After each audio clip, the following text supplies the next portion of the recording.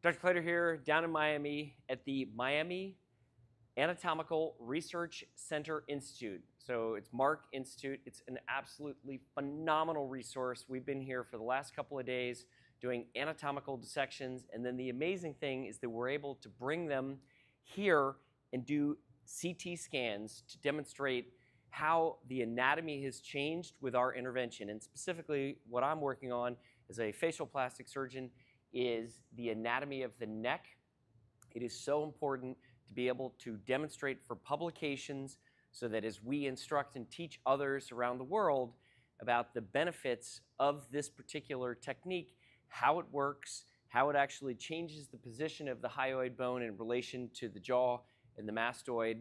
And so being able to do a scan of the cadaver head ahead of time, then we do our surgical intervention and then bring the cadaver head back and rescan, we can show the anatomical changes that we are able to deliver. And we do this clinically, and the results turn out spectacularly.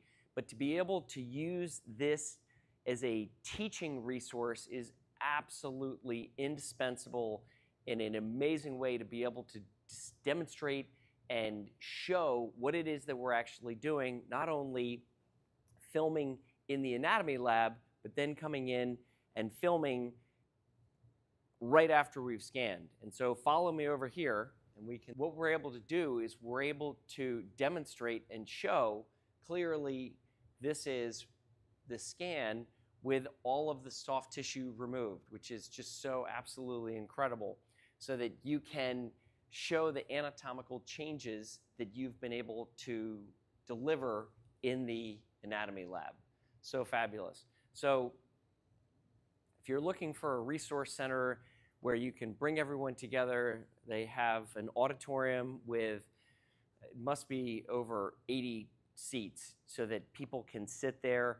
They have 2 huge screens up so that you can show your PowerPoint presentations and describe actually what your techniques are, and then you walk right down the hallway to here, and you can have CT scans looking at the bony anatomy, and then go right into the lab and do your full dissection, see what's going on, see how you've changed this, and then bring that back here and rescan again and sit and look and see how these changes how you've been able to manipulate and cause these changes, and specifically for us in facial plastic surgery, how we're able to improve the cervical mental angle. It's just an absolutely amazing resource. Hope you look into it.